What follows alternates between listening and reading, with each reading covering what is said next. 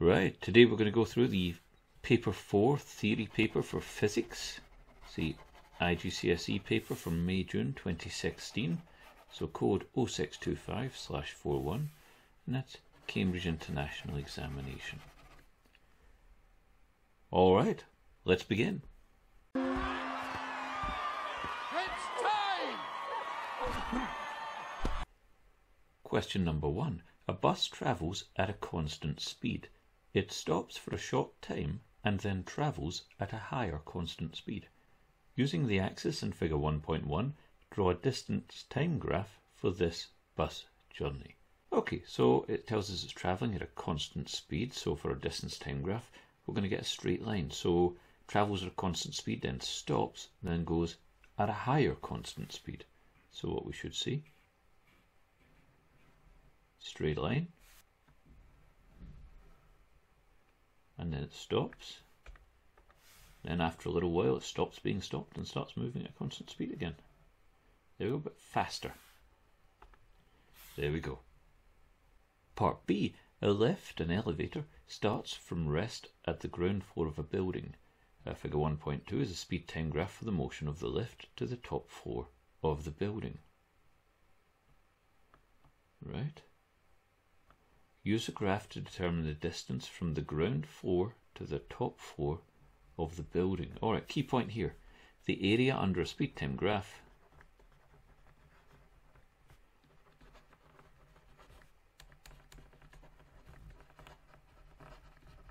is the distance travelled.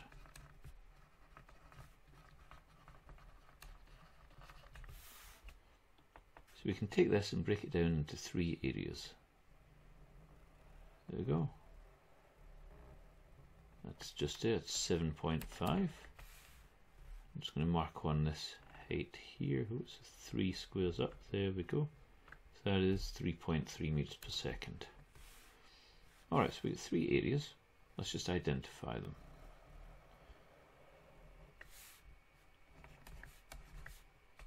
So we have areas 1, areas 2, and area 3. That's area 1.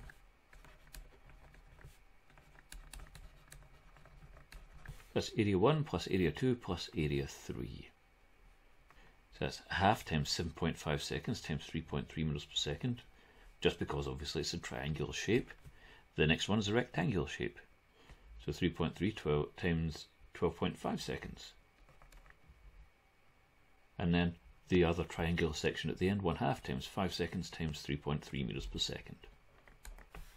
So actually gives us 12.375 meters plus 8.25 meters plus 41.25 meters, which is 61.875 meters. However, all the information we're using there is 2 significant figures, so 2 significant figures for our answer, 62 meters. Don't forget to write down the units.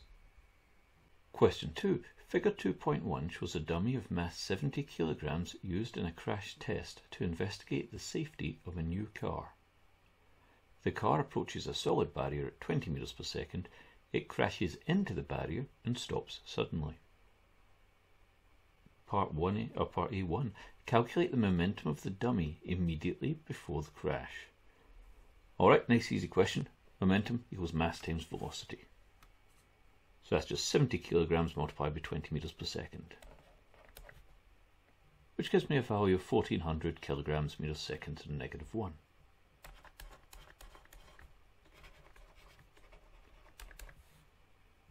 Two, determine the impulse that must be applied to the dummy to bring it to rest. Alright, well, impulse is just the average force multiplied by the time that the force acts for. And the impulse is equal to the change in momentum. If we want the momentum, in this case, to go to 0, then we have to change the momentum by 1400 kilograms meters per second to -1. It's exactly the same number. And that's because the impulse equals the change in momentum. Momentum equals mass times velocity. The final velocity is 0 meters per second, so we want to get rid of all of it. So the impulse must be equal to the same value as the initial momentum. B. In the crash test, passenger compartment comes to rest in 0.2 seconds. Calculate the deceleration of the passenger compartment. Right, so we know the initial velocity, the final velocity, and the time that the collision takes. So, acceleration is just change in velocity divided by the time it takes. That's interesting. So what we'll get is our final velocity minus our initial velocity divided by the time, which will give us a value of 100 meters per second squared. Negative. Okay, but this is deceleration we're being asked for, not acceleration. So the deceleration here is a positive value because it's a crash test, the item is slowing down. C. The seatbelt and airbag bring the dummy to rest so that it does not hit the windscreen. The dummy has an average deceleration of 80 meters per second squared. Calculate the average resultant force applied to the dummy of mass 70 kilograms. Alright. Well, we know the acceleration here, we know the mass here. We're being asked to calculate the force. Well, force is just mass times acceleration. So that's 70 kilograms multiplied by 80 meters per second squared.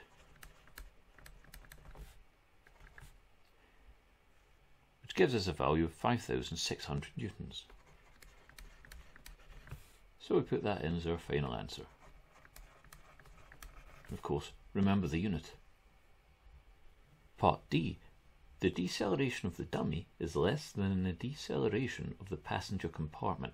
Explain why this is of benefit for the safety of a passenger. Alright.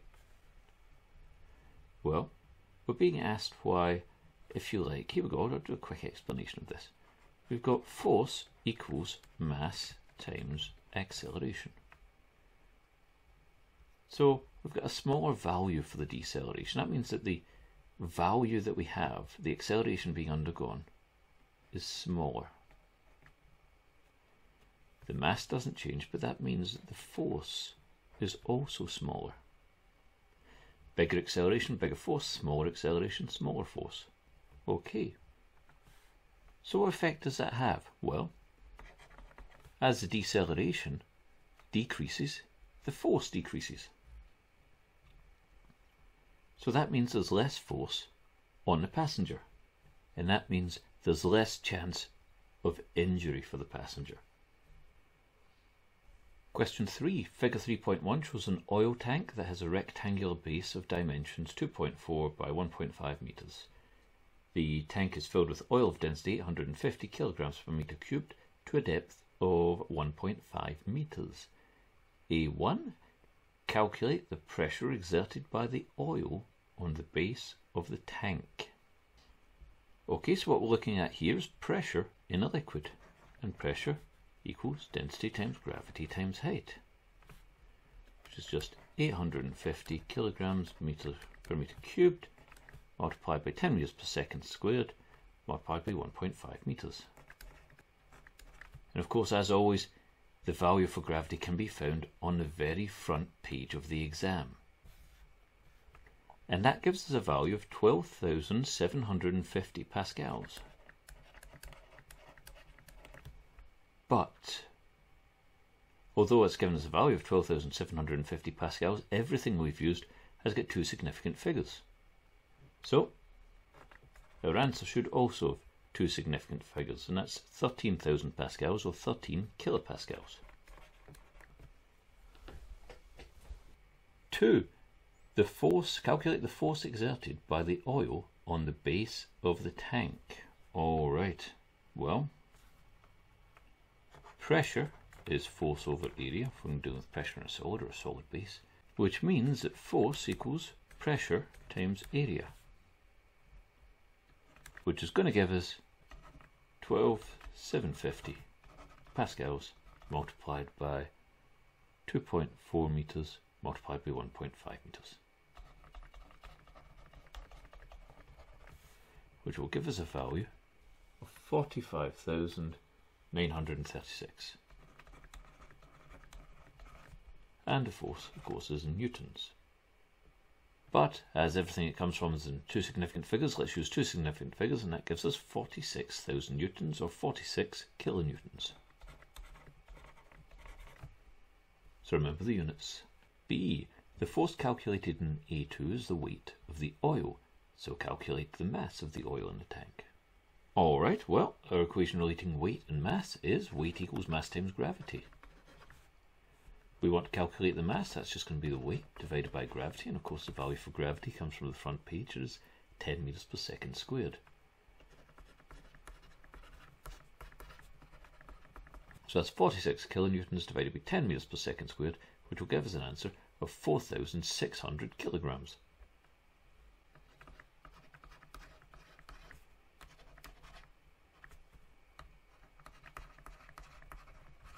There we go. Part C. When he is checking the level of oil in the tank, a man drops a brass key into the oil and it sinks to the bottom. State what this shows about the density of brass. Well, if it sinks, then the density of brass is greater than the density of oil. And 2. Explain how attaching the key to a piece of wood could prevent the key from sinking. Well, if the combined density of the brass and the wood is smaller than the density of oil, it will float.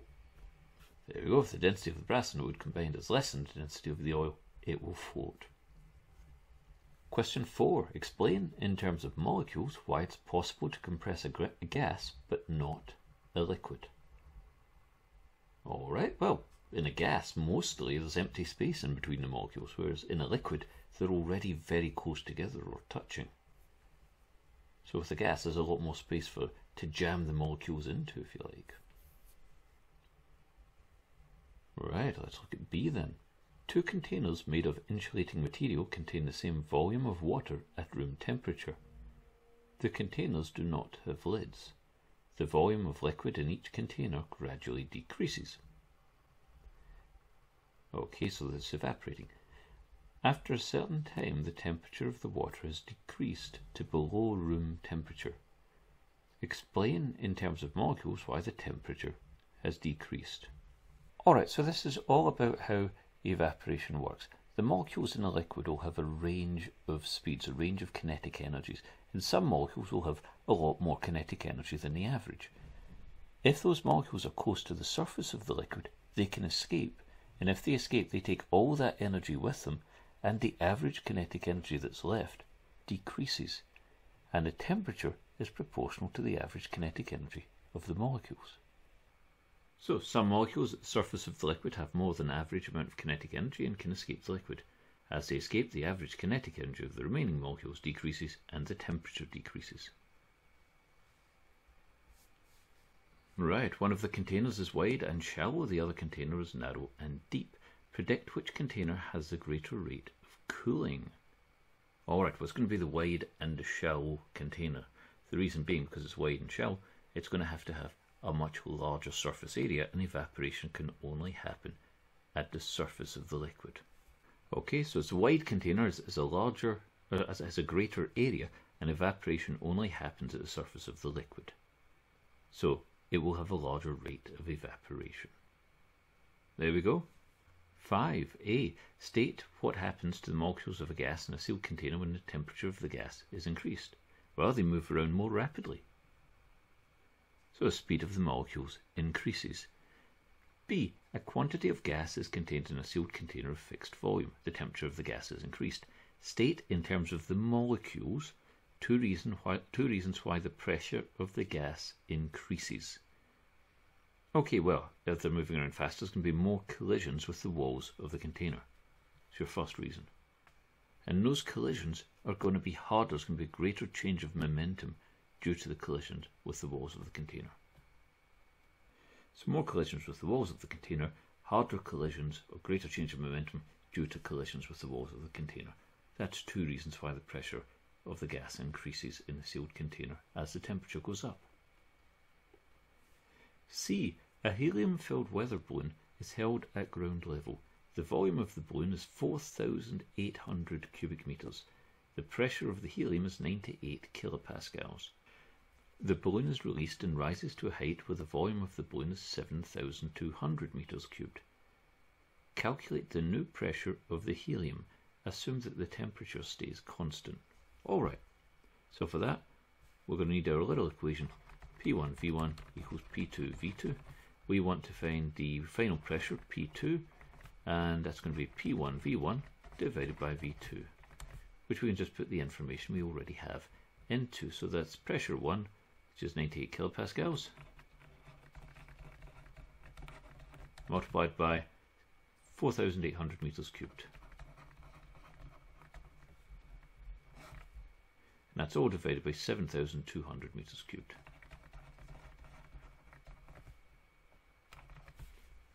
And that will give us a value of 65333 pascals. However, as everything's in two significant figures, that becomes 65 kilopascals. 2. Suggest why it may be necessary to release helium from the balloon as it rises even higher. Well, the reason for that is the volume's increasing, the balloon's getting bigger and bigger and bigger. And we know from being on the surface of the Earth, you keep blowing up a balloon, it's going to pop. So really it's to stop the balloon from popping.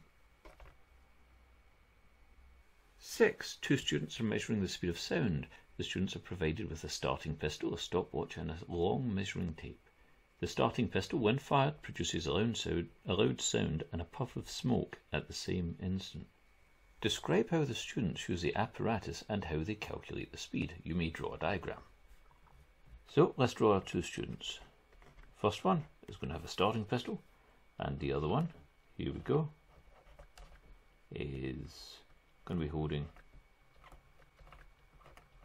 a stopwatch. It's an enormous stopwatch, and I don't know how they're going to carry it, but let's assume they'll be fine. And they are separated by some distance d. We've measured. You'd want to make it a big distance. Alright, so let's just run through explaining what happens.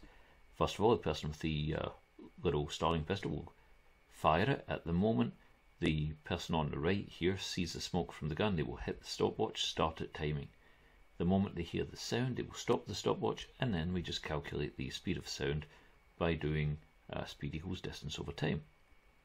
So let's just explain that. So we measure a large distance between the students.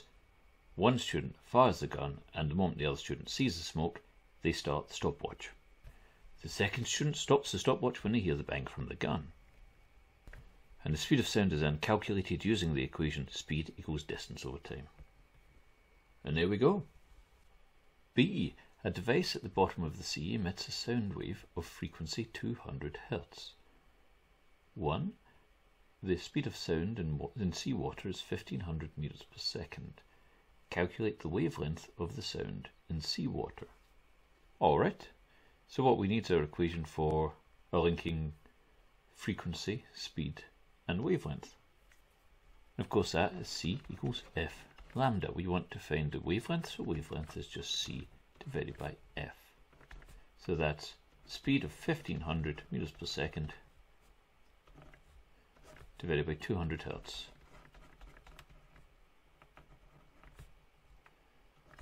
Which gives us a value of 7.5 meters. 2. The sound wave passes from seawater into air. So okay, it says travelling at 1500 meters per second. It's going to slow right down to about 340 meters a second. State what happens, if anything, to the frequency of the sound and the speed of the sound. Well, frequency remains the same. Frequency doesn't change as it moves about. So, remains the same.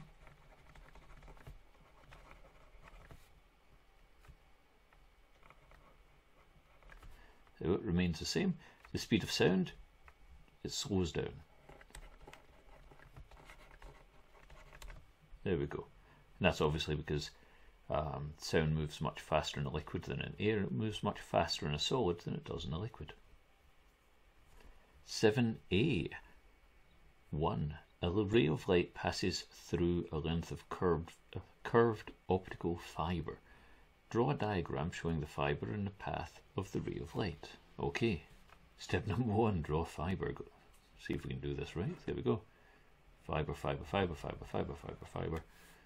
chanting fibre as you do it means you're more likely to get a half decent picture. Fibre, fibre, fibre, fibre, fibre, fibre, fibre, fibre. Alright, so we've got light coming in like so. And then it bounces off the edge here, there, there, there.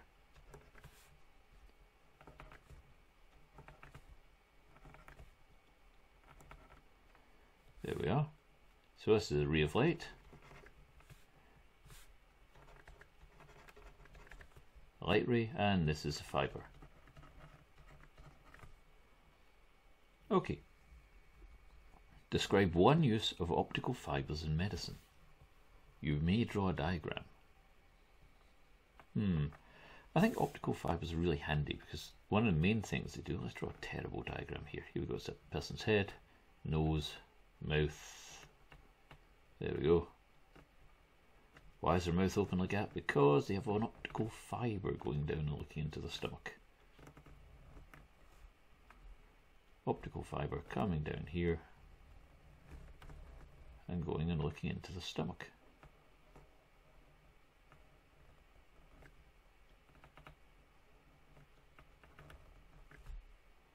Let's join all that together.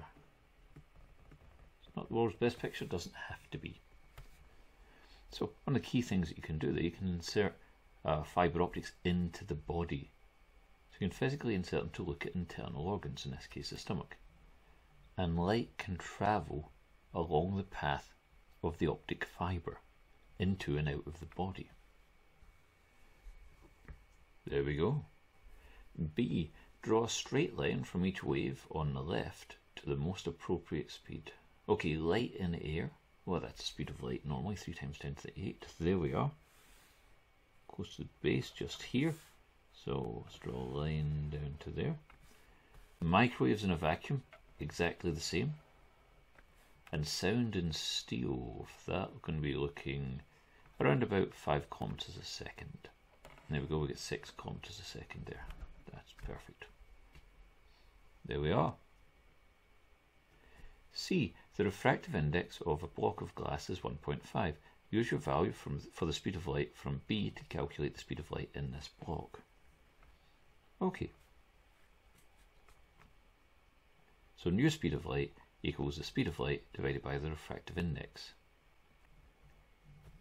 And what that gives us, of course, is 3 times 10 to the 8 meters per second divided by 1.5, which gives us a speed of 2 times 10 to the 8 meters per second.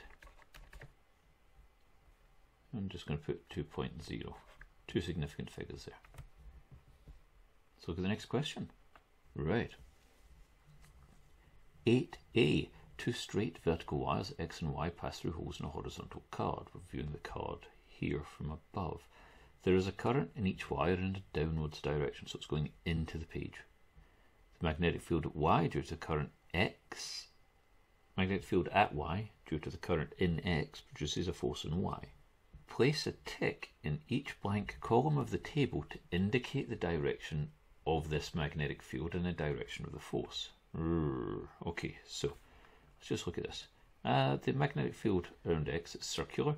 It's going in this direction. We'll do that with the right hand rule there. Okay, so it's going to get further out. And of course, we just get to this point where it goes all the way over to Y. Stretch it a bit because I'm not going to keep drawing circle lines. There we go. That's it. That's going to point downwards there. Okay, so let's see what we're looking at. That's a magnetic field from X, and we can see how that's going to be affecting the region at Y.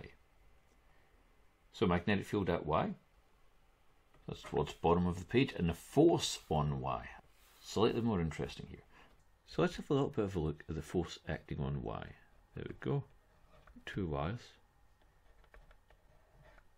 where the current is both going into the page. Okay, so let's just draw the magnetic field. We'll draw the first couple of lines. Magnetic field coming around like that. Of course, it's going around in that direction. Got another one coming around here, slightly further out. Going around in that direction, same direction. They should be equidistant. I'm just drawing them all by hand. Much the same as you would do in an exam if you were busy drawing little circles. Of course, that's why it's quite helpful to have a set of compasses. Okay. Now, the first two magnetic field lines, if you like, coming out. If I was to draw another magnetic field line, something interesting happens. You see the magnetic field. I'm just going to draw a bunch of arrows following it round so you can see what's happening. On this side it's pushing down. There we go, and pushing up on this side. Now, if I was to draw another magnetic field line coming around here, see it comes over, it's coming in this direction, starts coming down, but what happens, it gets lifted up and pulled around because of the direction of that magnetic field line. And again, starts to close in here, gets lifted up and pulled around because of that magnetic field line. And what that means, of course, is that because it's being pulled around, it's being stretched across, like an elastic band, if you like. It's being stretched across, and because you've got this sort of equivalent of this elastic band, there's a force pushing these two wires together. So here, of course, on this side we have X, here on this side we have Y. So there's a force acting on Y, pushing it to the left, towards the other wire.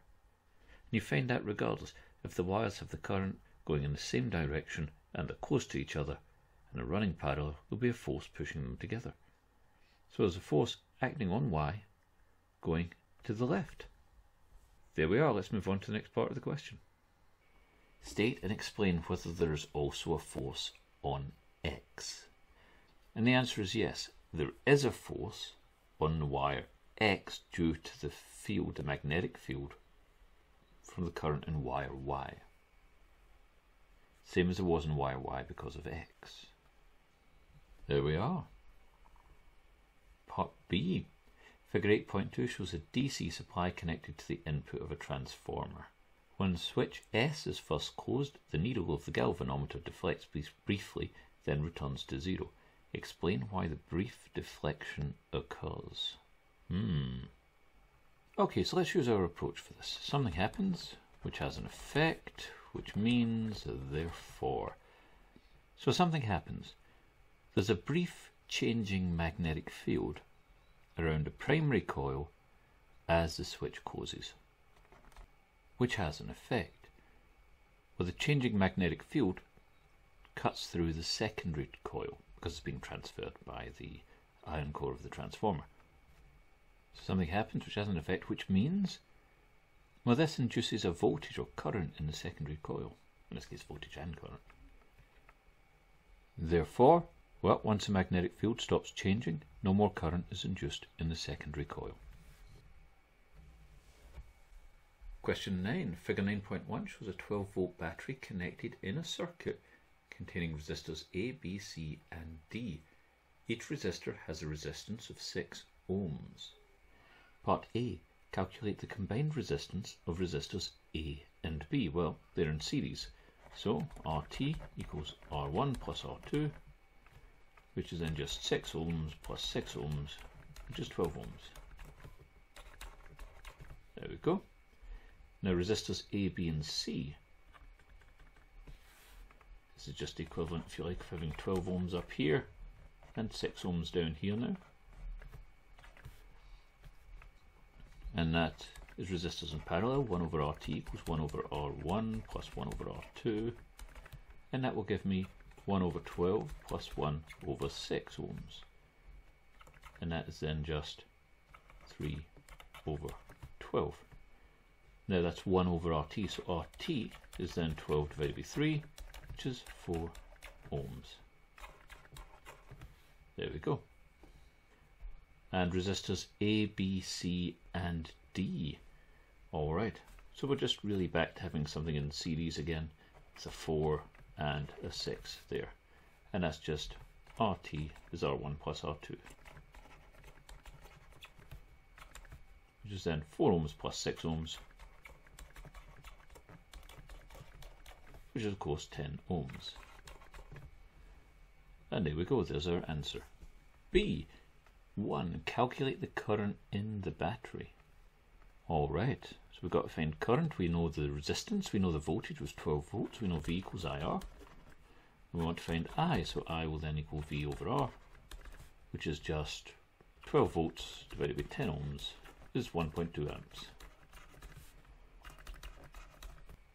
The energy transferred from the battery to the circuit in 50 seconds. Well, power is current times voltage. Work done is power times time, which is current times voltage times time. So that's just 1.2 amps times 12 volts times the time of 50 seconds.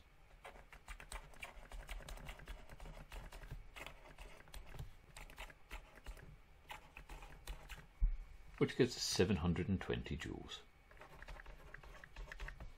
There we are. 10. Figure 10.1 shows the symbol for a circuit component. Name this component. That is a light emitting diode. It's got a symbol for a diode with light coming out of it. In the space below, draw the symbol for a NOT gate. Symbol for a NOT gate is just a triangle, a little circle at the end, the sharp pointy end. There we are. That is a symbol for a NOT gate. B, figure 10.2 shows a digital circuit. Complete the truth table for this circuit. Long and complex. Let's make it easier. Let's examine what we have. Alright, this bit up here is an AND gate. And an AND gate is 1 if both inputs A and B are 1. Both of them. Not either of them, just only both. So let's look at output C. That means that output C is 1 if A and B are both 1. So what that means, here we go. Input A is 1, input B is 1, input A is 1, input B is 1, 1, 1, and everything else is a 0. 0, 0, 0, 0, 0, 0, 0. Perfect. Alright, now we get output C and input D. So E here is an OR gate. And that equals 1 if, in this case, C or D or both are 1. Okay, so it's only 0 when both of them are 0. So let's look at where both of them are 0. There, there, there, and all the rest of them will be 1s. Problem solved. Let's check out our next section. C suggests a modification to the circuit in figure 10.2 to produce the output Z in the truth table below. It may help you to compare this truth table with the truth table in B. Alright, so we get input A, input B, input D. You know what I'm going to do? I'm going to write C in here. Why? Because it will make my life easier. There we go. Just write C and I'll put down the numbers so I know what's happening. C only had 2 1s at the bottom and all the rest of them was 0. 0, 0, 0, 0, 0, 0. Okay, so let's look. They want this output. That's what they're saying. We want output Z. So we want it to be 1 if C and D are 1. Oh, that's pretty easy then, isn't it? All we have to do is come back up here and replace that with an AND gate. And that will give us the output that we need. So our answer here is just replace the OR gate with an AND gate.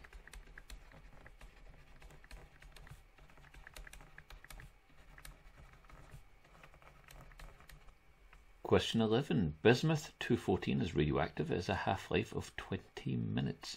The nuclide notation for bismuth 214 is 83-14. State the composition of the nucleus of bismuth 214. Alright, well straight away I know it's got 83 protons. And I know the number of neutrons is then going to be given by 214 minus 83 neutrons. So 83 protons and 131 neutrons. There we are. B, bismuth 214 decays by beta decay to an isotope of polonium PO. Complete the equation for the decay of bismuth 214. Alright, well straight away the charge on it is -1. I know the charge is conserved, so the charge on the left has to equal the charge on the right. I've got 83 on the left, and that has to be the same as -1 plus something. Well, the only thing I can add -1 to get 83 is 84. 84 minus 1 is 83. Now, we also have no mass for our beta particle. There's no protons, no neutrons, it's much smaller than that. So, the mass as we write it down is 0. So what does that mean for our polonium? Well, 214 has to be some number plus 0. Well, 214, I'm guessing. 214 and 84 is our answer. C. The count rate from a sample of bismuth 214 is 360 counts per second. Predict the count rate from the sample after 60 minutes. Now, if we go up here, here we go. If we go up here, here we go. Half-life of 20 minutes. So 60 minutes. The question is, how many half-lives is this? Well, 60 divided by 20 equals 3 half-lives. And what does that mean? We start off with 360 counts per second. That's 1 half-life. That's 2 half-lives. That's 3 half-lives. And that will give us a value of 45. So the count rate is 45. And don't forget the appropriate unit. 45 counts per second. D. State 2 of the social, economic or environmental issues involved in the storage of radioactive materials with very long half-lives. Well, 1, they can leak into the water supply. That's a problem. That's problem number 1. And 2, well, you've always going to have an increased danger of cancer when you're dealing with radioactive isotopes. That's one of the reasons why you have to be very careful with it. Alright, there we go. That's that all finished then. I hope you enjoyed that. If you did, please feel free to like and subscribe. And, you know what? Have a great day.